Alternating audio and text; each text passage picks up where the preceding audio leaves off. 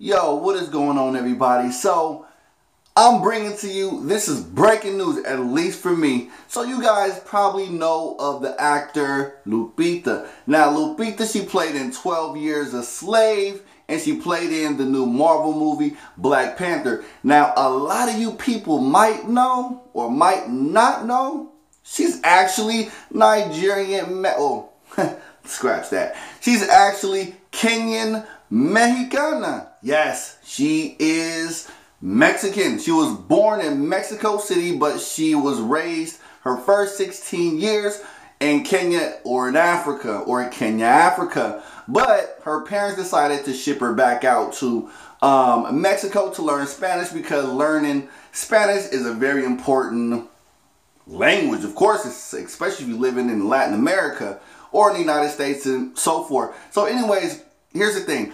I'm pissed off, or not really pissed off, I'm a little disappointed that after this movie, and even before this movie, she don't really talk about her good experiences and her being Mexicana. Everybody sees her as an African from Africa, but she really doesn't big up Mexico with pride like she does being from Kenya or living in Kenya her first 16 years, which is kind of fucked up. That's just how I look at it. Because if you're born somewhere, never forget where you come from. Like, I understand we got the same bloodline like me. I'm a black American. Yes, I am a descendant from Africa. I'm predominantly African, my African features. Yes, but the thing is that I come from California. So no matter where I go, I still got Cali blood. I still got the culture of Cali, California. But even though I appreciate every environment that I go to, especially out here in Mexico, if somebody asks me where you're originally from or whatnot, are you from the U.S.? Yeah, I'm a Cali boy. But at the same time, I do give respect to other places where I'm at. So it's not a bad thing to never forget where you come from and kind of bring it to the light when it comes to people asking you where are you originally from and whatnot.